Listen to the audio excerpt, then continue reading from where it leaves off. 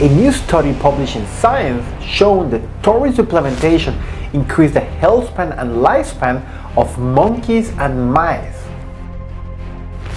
In another study showed that taurine supplementation was associated to an increase in athletic endurance in humans.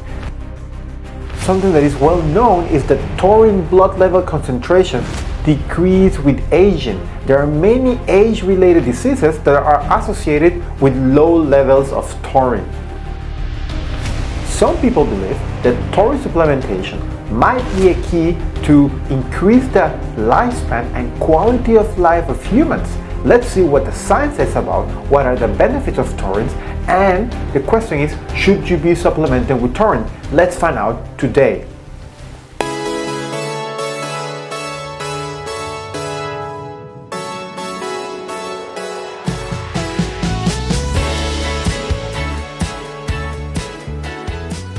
So let's first talk what taurine is about. Taurine is a non-proteinogenic amino acid that can be produced by the body itself. It can also be obtained from animal sources such as meat or fish, but now there are many vegan supplements available which are really good as well. Taurine is considered a conditionally essential amino acid. It means that in normal state the body can produce enough of it, but in certain conditions the body will not produce enough, and it could be associated to the course of a disease. So for certain diseases, it's recommended to supplement with taurine. Taurine, as a molecule, is particularly abundant in certain tissues, for example, in the heart, in the retina, in the skeletal muscle, or in the brain, which are all excitable tissue. So one can understand that the function of taurine and the benefits of taurine could benefit these organs in particular. The first thing they did was to measure taurine levels across time in different organisms. In mice, in monkeys, and in humans, the trend was always very clear. As they age, taurine levels decrease. The next thing they did was to see, okay, if taurine levels decrease over time, what about we supplement early on mice to see if they can live longer? And in fact, which is an amazing experiment, mice were fed with taurine with approximately 1,000 milligrams per kilogram of body, and they followed them across time, compared to the control, and it was clear that for both female and male, taurine-fed mice live longer, approximately 10 to 12% more, which is crazy. Imagine that could happen for humans. They could be maybe 7 to 10 years more in the average human. So let's keep going. Then they tested different creatures, in this case worms or C. elegans and yeast. For worms, they found a similar trend that when they feed them with taurine early on in their life, they live longer. But with yeast, they didn't find this effect. So maybe this is something more particular with higher organisms. When I first read this manuscript a couple of months ago, I immediately went and bought taurine supplementation.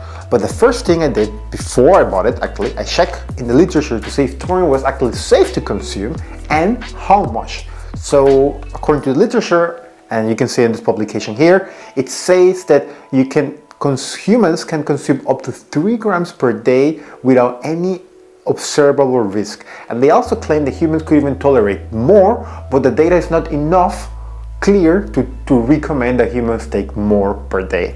So I bought this brand. I will not recommend it. I would not recommend any brand specifically, but I bought this one, and it's about 1,000 milligrams per capsule, and I take 1 capsule every day, and so far don't feel so much of a difference, but maybe because I'm still very young, maybe over time I would see the effects for aging related problems.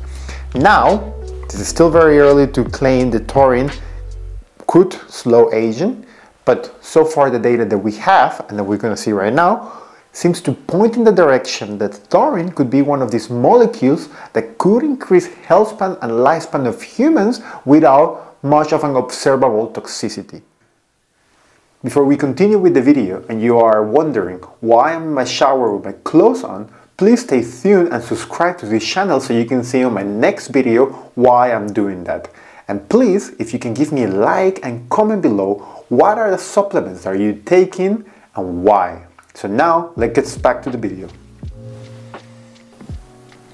In the next figure, in the same paper, they were studying how taurine supplementation increased the health span of mice.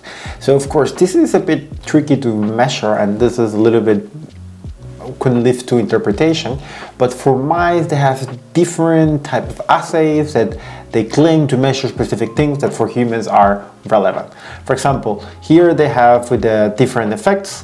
In this one, they measure for mice that were fed with either 500 or 1,000 milligrams of taurine, and they have different varieties. I will not go so deep, but they claim that, for example, the skeletal strength, this is some improvement in neuromuscular coordination, in grip strength, and in anxiety. And this is, of course, how do you measure anxiety in mice? And here, of course, is decreasing the anxiety levels, which is what is important.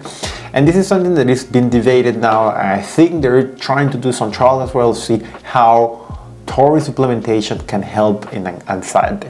When I was looking into buying my taurine supplement, and you read the comments of people, some people claim, and this was in different areas, and this is not scientific, but this is just what people write, that they start taking taurine and they increase to up to 3 milligrams, or some people say they take more, and their anxiety levels decrease. I would not recommend it for that because it's not scientifically tested, but it's interesting that people are claiming that, and I hope that our studies coming where they can see if taurine supplementation decrease anxiety in people. And if you're already taking taurine and you have seen this effect, or if you start taking, I would like to know what is your opinion. If we have seen so far taurine supplementation up to 3 milligrams is not detrimental, so anything could help a little bit.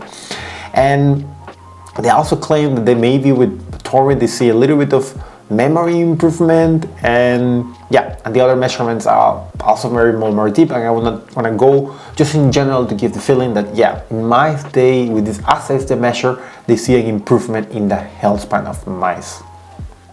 One of the coolest things they did in this study is that they went into the data of the EPIC Norfolk study, which is a population cohort study, and which studied almost 12,000 subjects, and they did a association analysis to check if taurine and its metabolites levels were associated with specific clinical risk factors.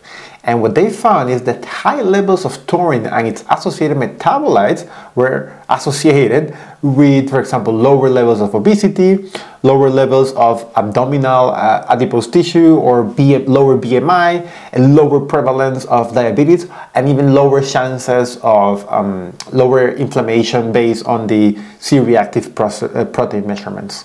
Next, they wanted to check if there was an association between exercise and taurine levels. So what they did, they have different male athletes, which for example bodybuilders and sprinters, and also sedentary people that doesn't do any exercise, and they put them to a cycle test, and they measure before and after the taurine blood levels, and what they found is that the taurine levels increase in their blood after this cycle exercise. So this is very interesting because we first saw that taurine is associated with better health, and we know that exercise is associated with better health. So maybe one of the mechanisms that exercise is good for health is by increasing the levels of taurine in the blood.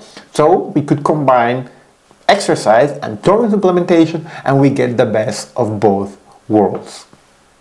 Lastly, this is another study, a meta-analysis, where they analyzed different studies where they used taurine supplementation, and then they check if there was an improvement in athletic endurance. And what they find out is that they conclude that taurine supplementation could give a little improvement in athletic endurance, but for some of these studies it was a bit hard to discern if the effect was rather because of the taurine or in a combination with caffeine, which we know helps in improving the athletic performance. So far it's not so conclusive that they can claim that, but maybe they statistically show that maybe there is a little bit improvement with taurine supplementation.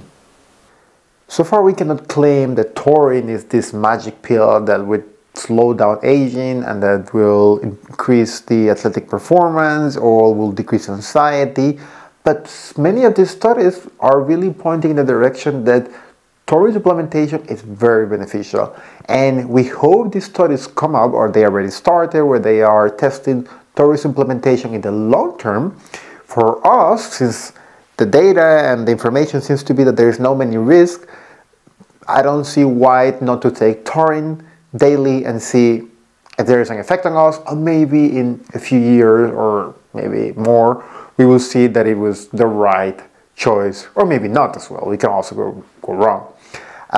Yeah, please let me know if you like this video. Remember to subscribe, to like it, and just comment below if you take taurine or you plan to take taurine, and maybe if you feel something, a benefit or maybe something negative that you would like to share. I think this is very important that people share what they feel, hopefully unbiased and not trying to blame anything, because we can learn a lot, and many times these really guide the research, what people feel. It's maybe not scientifically because it's not blinded and it's not controlled, but people's experiences, as long as they are honest, they do matter. So let me know, and thank you very much for listening and for your interest in science. Ciao, ciao.